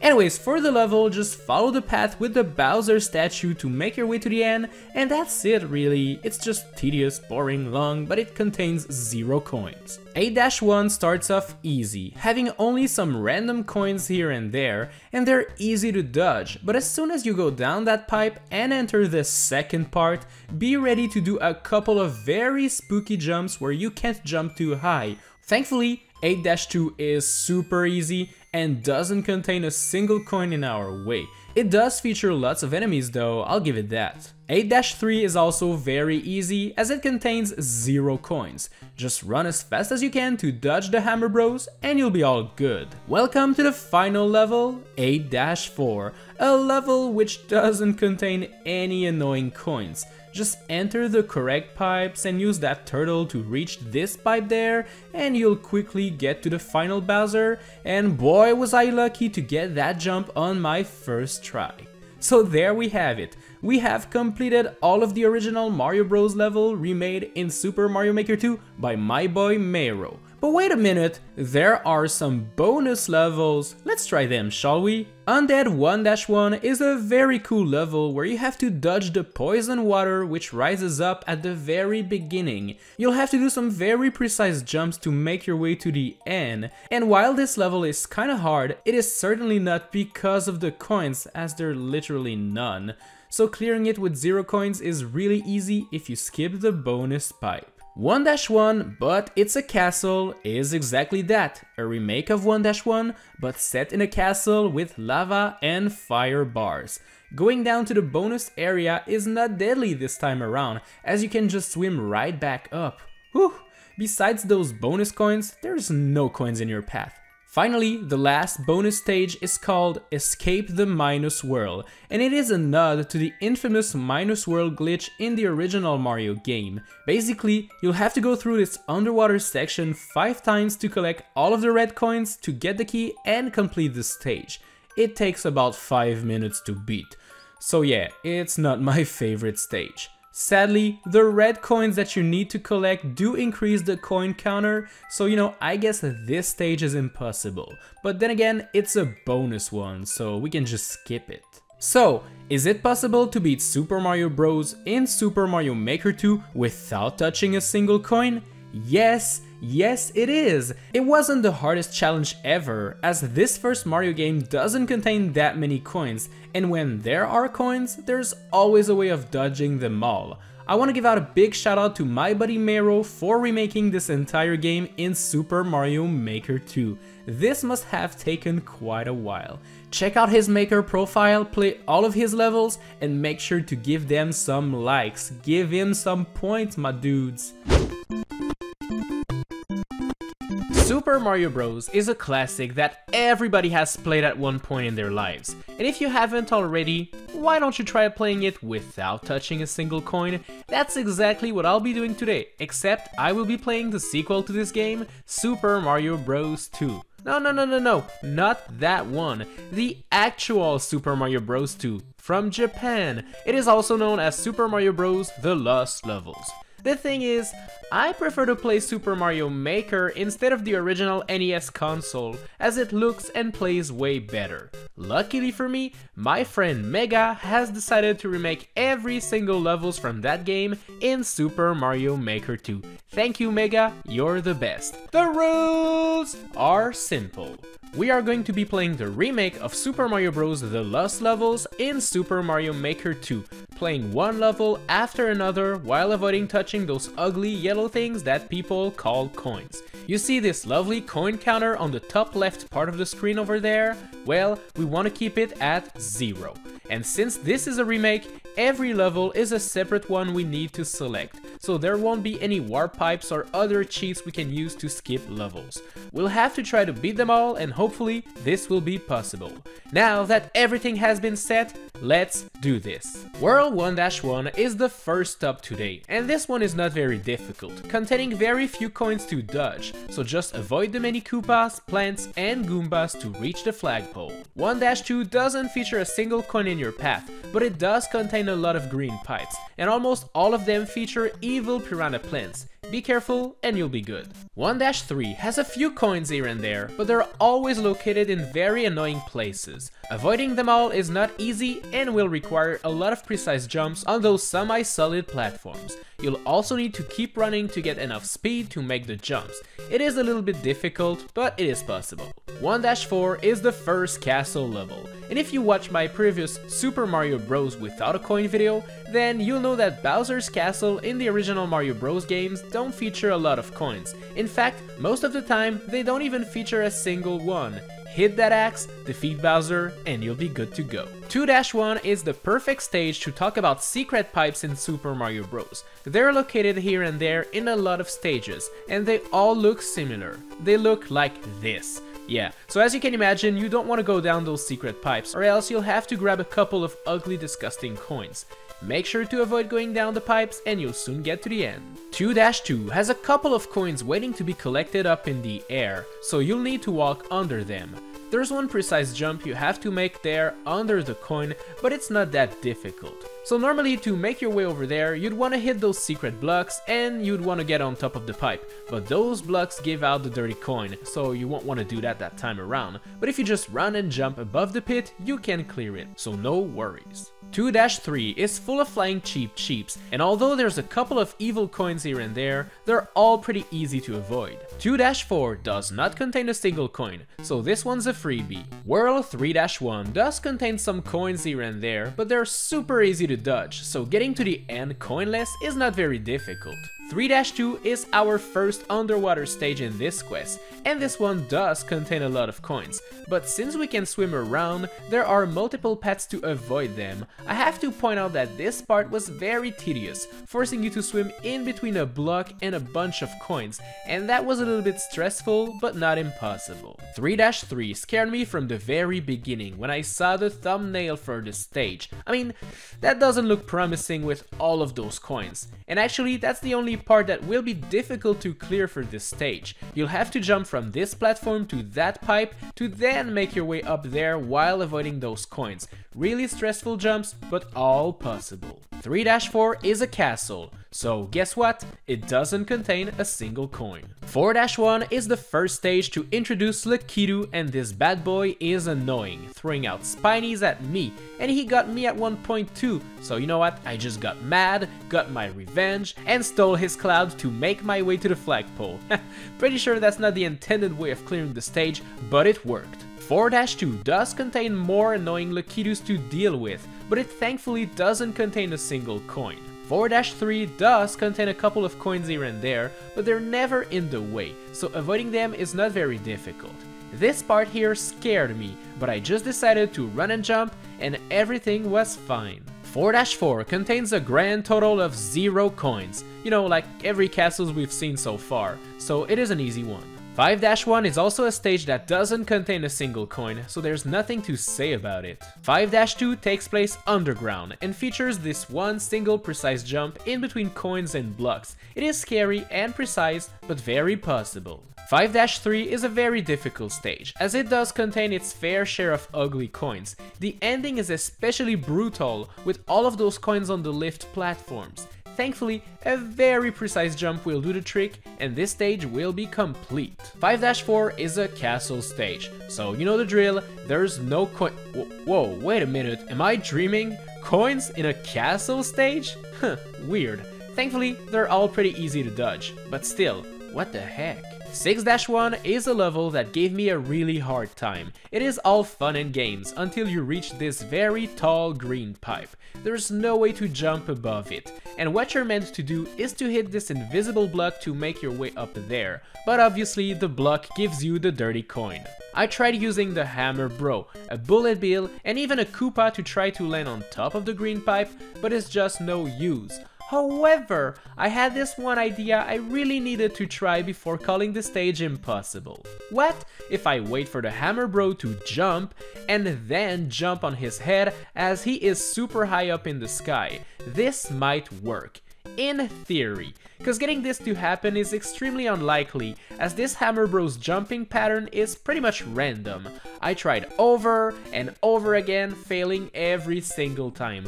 Up until a million years later, every star aligned in the sky, and this happened. Whoa, now this is epic. Woo! I'm doing the Mario dance because I'm really happy about it. I still cannot believe I pulled this off, but thanks to that epic gamer move, this level is possible. 6-2 is an underwater stage, so even though it features a lot of evil coins, there's a lot of space to dodge them all, so it's an easy one. 6-3 has a couple of coins here and there, but you can dodge them all very easily. 6-4 is a castle stage that doesn't contain a single coin. 7-1 also doesn't feature a single coin in our path. Same thing for 7-2, which is mostly a stage involving you standing on a platform moving to the right. Is it me, or is this quest getting easier and easier? 7-3 does feature lots of very stressful jumps to make on those springs, and it requires lots of leaps of faith, which I am not a fan of, but thankfully there's only a few coins near the end and we can just make our way under them all. 7-4 does contain lava, fire bars, and other hazards, but it doesn't contain a single coin. 8-1 is also coinless, so it will be done in no time.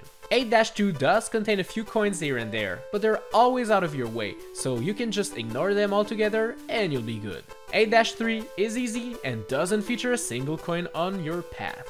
8-4 has 0 coins, as it is a standard castle stage. World 9-1 takes place underwater and features lots of enemies you usually don't see in that game theme, like Hammer Bros, Koopas, and Lakidus. While it does have tons of enemies, it lacks any coin, so let's move on. 9-2 has a couple of coins on those semi-solid platforms, but it's super easy to just swim above them all. 9-3 does feature a hidden passage to the sky, and there you'll find lots of gross coins. But we're not even forced to go there, so let's just ignore this and make our way to the flagpole.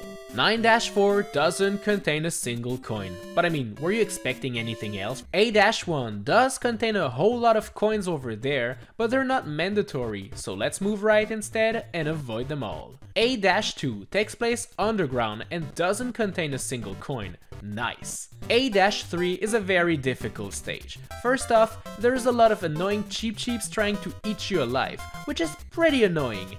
Then, there's the fact that those jumps feature evil coins and dodging them is not easy.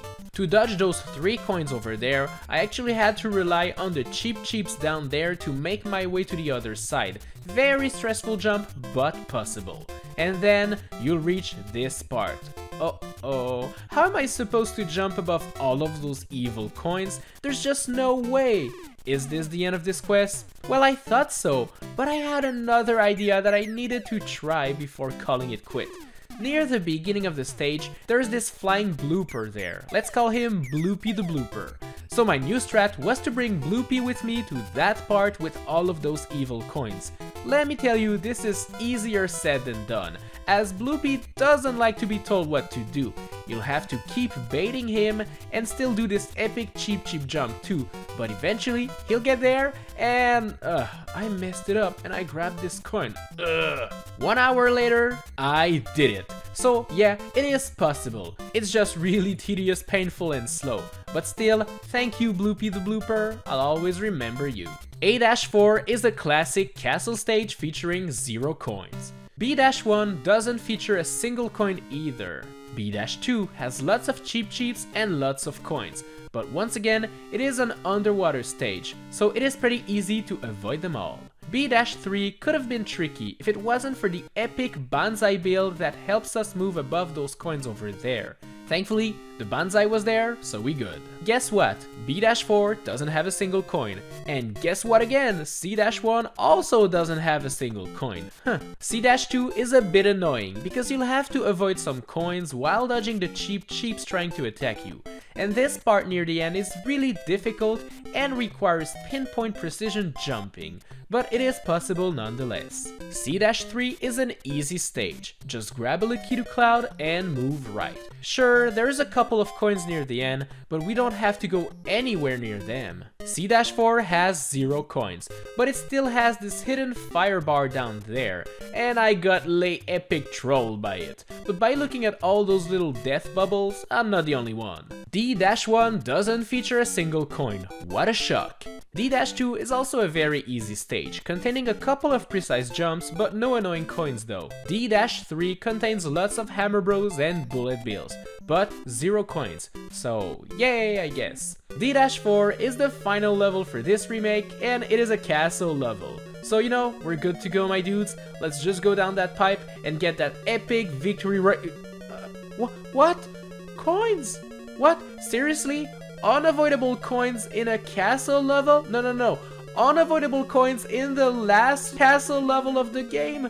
Why, Nintendo?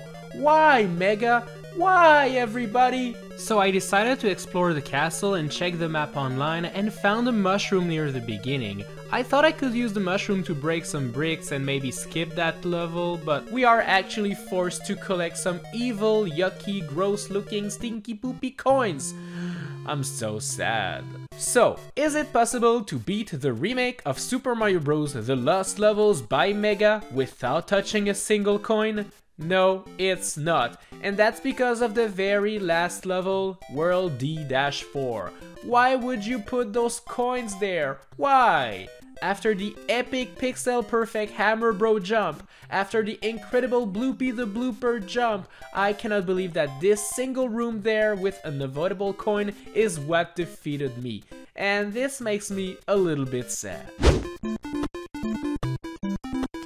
At the beginning of this month of October, Nintendo gave us a care package. They gave us a free game that will only be available for 6 months, and I named Super Mario Bros. 35. What is this game? Well, basically, it's the original Super Mario Bros. For the NES, except you're playing it against 34 other players. Yes, it is a Battle Royale version of Mario. Now this is epic, but can we beat this game without a coin? The rules are kinda confusing, to be honest. In fact, I think that before we get to the good stuff, we have to explain how this game works. Super Mario 35 pits you against 34 other players online, and the goal is to be the last player alive. How do you lose? Well, there are many ways. The most obvious one is by getting hit by an enemy or falling down a pit. But as you can see, there's also this big clock up there, and if this one ticks down to 0, you're also eliminated. How do you get more time then? Well, by defeating enemies, collecting power-ups, and beating levels. Every time you complete a level, a new one begins instantly. So, how do we beat this game? Well, you kinda don't. It's a battle royale, so you just survive. For this challenge, we are going to have to be the last player standing, and all of this without touching a single coin. You see this lovely coin counter at the top left of Mario's screen?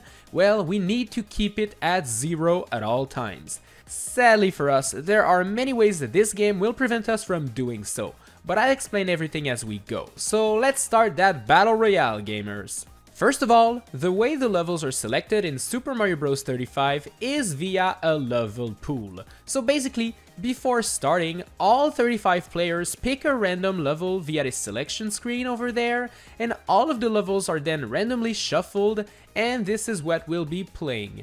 Personally, my goal here is to survive without touching coins, so I picked World 1-1, which is the easiest level of all time.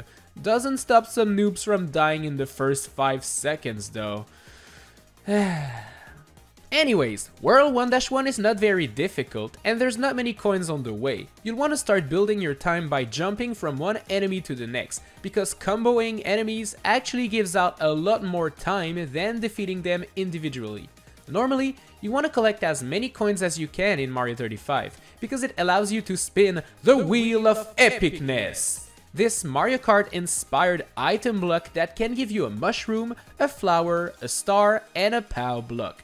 All of those items are super helpful to help us win, especially near the end game, when only the top players remain, but sadly, because we are not collecting a single coin, well, we're never going to be able to spin the wheel, which is kind of a bummer. World 1-2 is also not very difficult, as most of the coins are hidden in blocks, and when they're not, you can always go underneath them and dodge them. Do not go and underestimate this level though, as it's going to be your best ally for this quest. Sure, World 1-2 can be completed by going through this pipe over there, but it also contains a warp zone that you reach by going above those blocks there.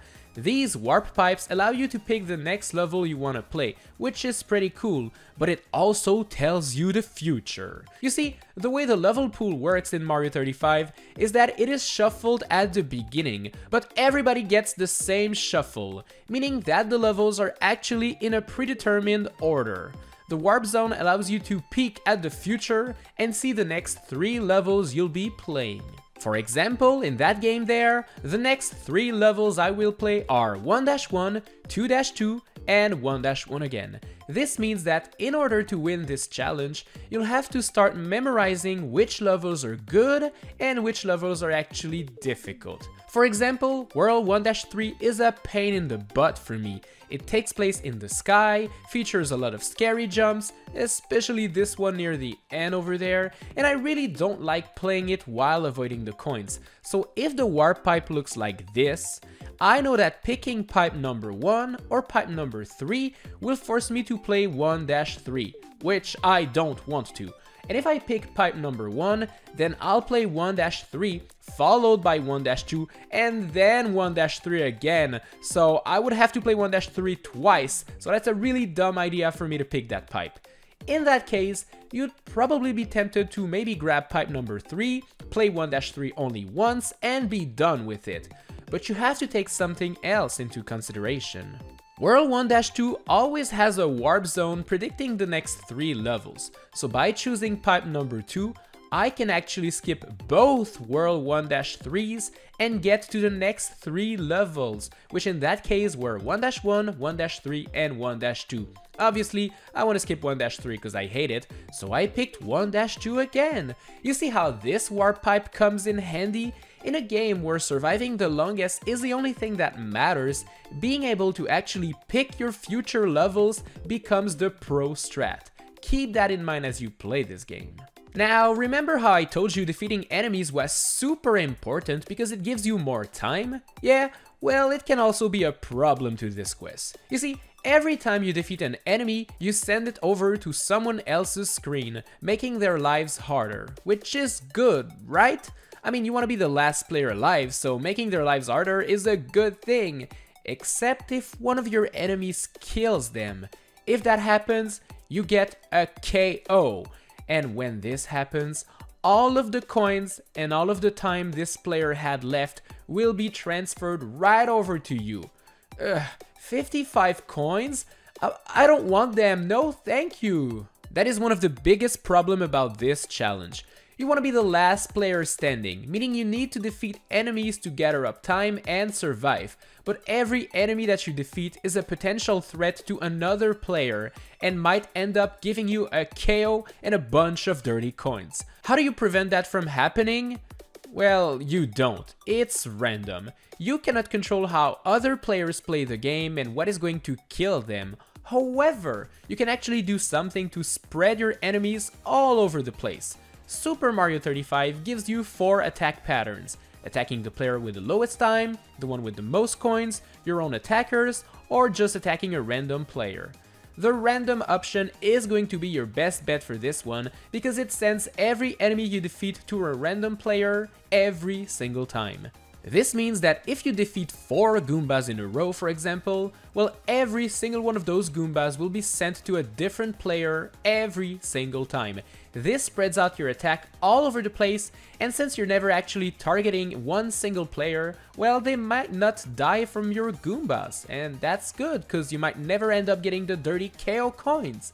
But once again, let me repeat that this is totally random, and sometimes you'll just get a KO and we'll have to deal with the fact that somebody made you lose that challenge.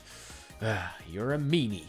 When that happened to me, and it did happen a lot, I was a little bit sad, sure, but I kept playing to try to practice learning the ins and outs of every levels to avoid collecting the dirty coins.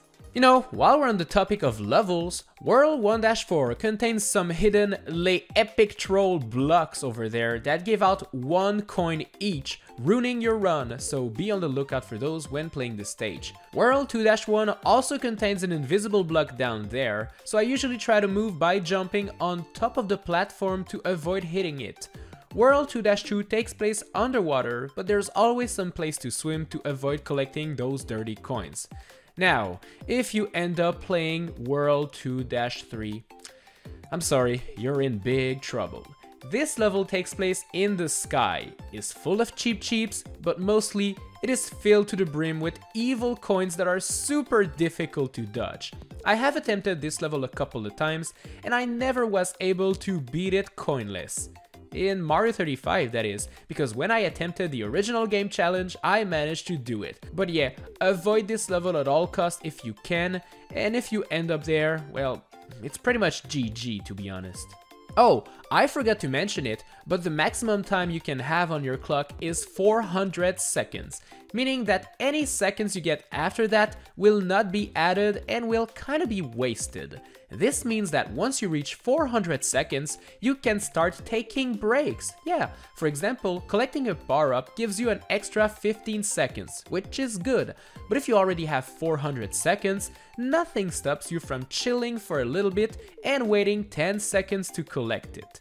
This will help you relax and focus, but will also prevent you from defeating too many enemies that could potentially lead to a KO. Now, with all of those epic gamer techniques, you should be starting to see yourself improving as you play and getting further and further without touching a single coin. I'm not gonna lie, this quest is not gonna be easy and mistakes will be made. You'll get some defeats, and some more, and even more. And sometimes you'll end up getting KOs or touching a dirty coin out of nowhere by accident. This challenge is not for the faint of heart, but one day, oh one day, you'll start a match with 1-1. You'll start killing enemies, start getting a lot of time on the clock, you'll memorize each and every single level this match will throw at you, your opponents will start vanishing one after another, doing some noob gamer moves, but never giving you a dirty coin-filled KO. You'll be filled with determination, and at one point, 5 players will remain. The victory will be getting closer and closer, up until the top 3 players. Look at them collecting coins. Oh, how their life seems easy looking from here. Then one will fall, and you'll be in a one-on-one situation. You'll start sending your Goombas, Koopas, and eventually, yes, the epic victory royale, baby! Oh, look at this. I'm number 1, 0 coins collected. Now this is epic. Wait, what's going on? Why am I getting coins all of a sudden? What are these 750 bonus coins? Why do I get 100 more? What is happening? Well, here's the explanation, gamers. Remember how getting a KO gives you the defeated player's coins, yeah? Well, when a player dies by falling down a pit or by a standard enemy, well, their coins are put inside this little treasure chest down there. This is the bonus chest, awarded to the number 1 player. This is where the 750 bonus coins came from earlier. So, is it possible to beat Super Mario Bros. 35 without touching a coin? Well, yeah, but no. Yesn't? You see, it is possible for you to never touch a single coin and end up getting the victory royale, but as long as other players are collecting coins, the treasure chest will keep filling with bonus coins that you will be given at the end of the match. But wait, I hear you say, what if every single player alive was doing the without a coin challenge? What if every single player never collects a coin? Then the chest will never get filled with coins and the winner won't get a bonus, right? Well, yes, but doing this challenge alone is already difficult enough, so expecting all 34 other players to do it as well and to succeed at doing so, well, you'll have more chance of winning the lottery, I think. And for fun here, let's pretend that happens, yeah, okay? All 35 players are doing the without a coin and they all succeed. Well, remember how the bonus chest was 750 coins and I still ended up with 850 coins at the end? Well, this is because of this one single thing there, the rank bonus. That's right, Super Mario 35 gives you a set amount of coins based on your final rank. And for the first place holder, this bonus is 100 coins. So technically speaking, no, it is not possible to beat Super Mario 35 without getting a single coin. The minimum amount is 100. Why do you do this to me, Nintendo? Do you have any idea of how many tries it took me to get a victory without touching a single coin? Do you have any idea how much time I spent doing this video? And all of this for 100 bonus coins at the end? Why am I doing this to myself?